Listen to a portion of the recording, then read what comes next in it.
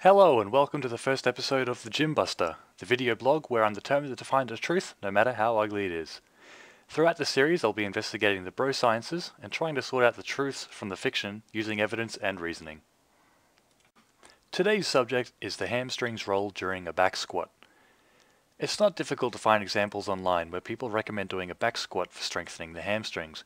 This is something I keep on encountering and that I've always wanted to discuss. It's common knowledge that the back squat's primary moves are the quadriceps, the glutes, and the lower back. So I am always skeptical whenever someone suggests that an antagonist is also being worked during an isotonic movement. But before we get into it, we need to discuss the basic language and definitions in resistance training. Please note that this series is designed for beginners, and by that I mean people who are just starting out in the gym or people who have been working out for several months and they don't know what or who to believe. The more advanced gym goers should hopefully already know these things and may not get as much out of these videos as the beginners. So, having said that, let's define the language and definitions before we jump into the science. So talking about the back squat, we are moving several joints through a range of motion. These joints include the knee and hip primarily, as seen on the left. There may be a bit of ankle and or lower back movement, but for our intents and purposes, we do not need to go there today. When a movement utilizes several joints, such as the back squat, it is called a compound movement. An example of a non-compound or single joint movement would be a seated leg curl, as seen on the right, where only the knee joint is being flexed or moved. The muscles doing most of the lifting or moving are called the agonists. They are the most important role. These are the muscles we're trying to strengthen during the movement. The opposing muscles are called the antagonists. Just like in the movies, the antagonists are opposing the main character. If these muscles were activated, we would have the opposite movement happen.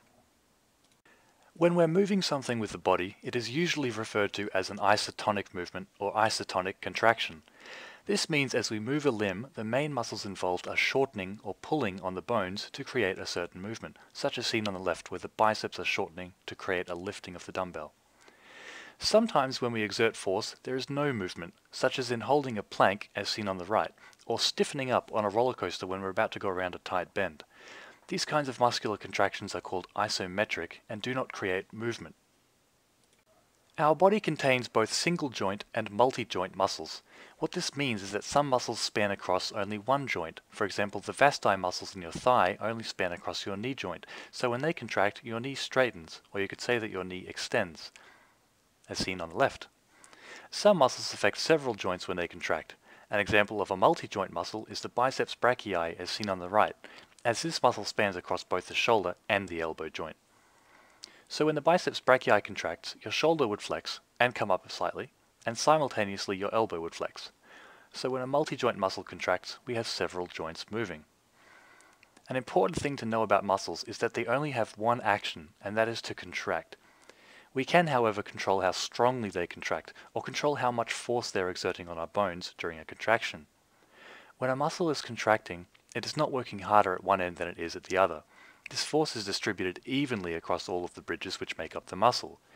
For example, if you are holding a dumbbell and curling it from a full hang by your side up to a 90-degree flexion, this is a 50% range of motion for your elbow, this would not mean that you're only working the bottom half of your biceps, it would actually mean that all of the bridges in your biceps were working at 50% contraction.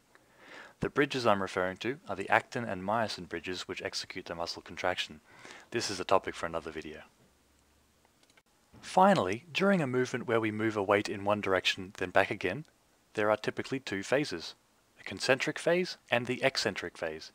The concentric phase is where the muscles we are wanting to work are contracting and shortening, usually against resistance.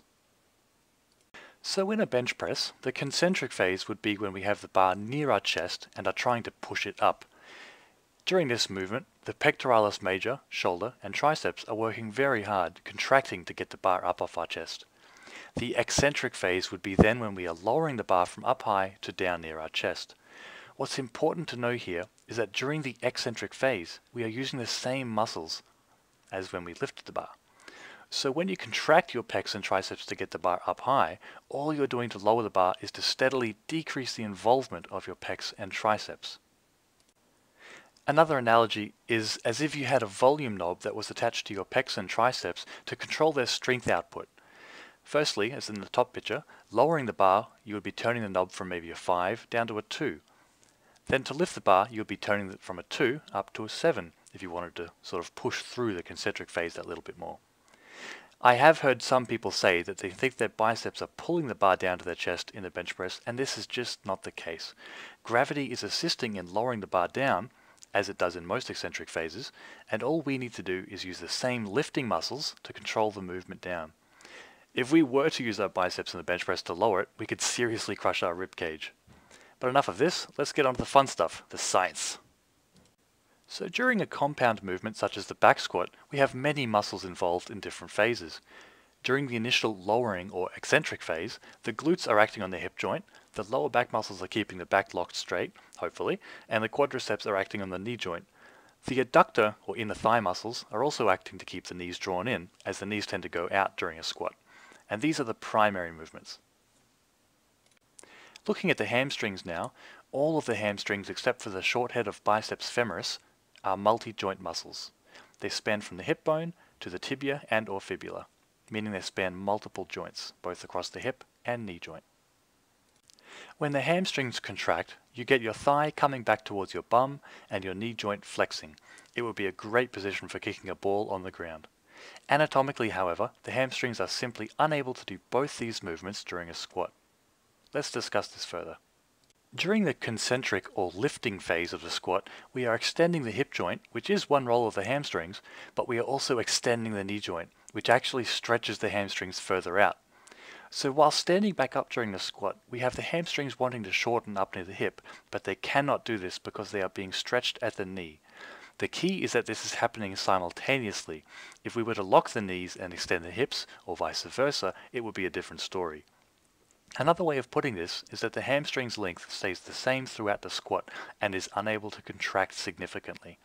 But what does the actual research say about all this? One man by the name of Per Tesch is a professor in physiology at the Karolinska Institute in Stockholm, Sweden.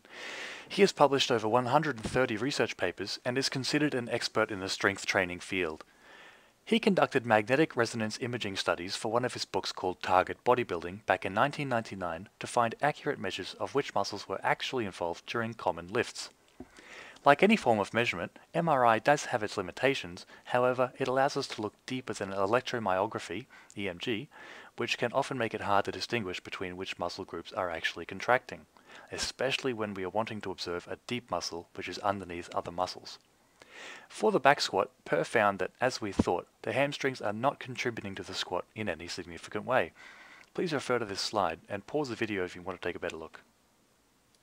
Another piece of research is the article Hamstring Activation During Lower Body Resistance Training Exercises, published by Eben in the International Journal of Sports Physiology and Performance in 2009. This study found, using EMG, that a back squat elicited on average only about 25% of the hamstring's maximum voluntary contraction. This is the most weight a muscle or muscles can possibly move.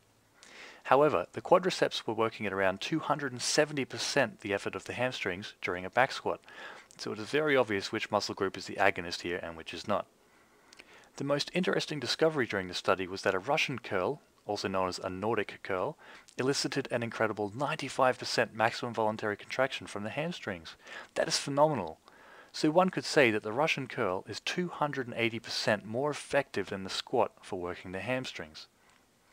It is this blogger's opinion that if they are active during a back squat, it is at a level of significance to at least not be classified as a prime mover or even as a synergist. If anything, the hamstrings are most likely to be isometrically activated to provide knee and or hip stability. As they are not physically able to shorten during the back squat, they can still tighten up and act isometrically. Isometric activations can still elicit reasonable outputs in muscle activation like we've seen. However, muscles respond the most to being put through a large range of motion. This will be the subject of another video. So from these two studies, it is safe to conclude that the back squat is not an effective hamstring exercise, and that there are plenty of better ways to work them. So, how do we activate or work the hamstrings? Let's take a look. Well, now that we know the hamstrings provide knee flexion and hip extension, we can approach the problem in two ways. We can either try to activate both of these movements simultaneously, but practically this is a bit awkward and difficult to add weight to. So, an alternative would be to either lock the hip or the knee joint and work the other. For example, a leg curl, as seen on the left, which locks the hip joint and allows us to work the hamstrings as the knee joint. By locking one of these joints, we literally take it out of the equation. The study by Eben found that the leg curl and Russian curl, as seen on the right, these movements were more effective for hamstring activation than stiff-legged deadlift or leg curl. This is most likely due to the glutes also being involved in hip extension, whereas knee flexion only involves the hamstrings. So I hope this video has helped you in some way, and I want to thank you for watching. Keep moving and don't believe everything that you hear.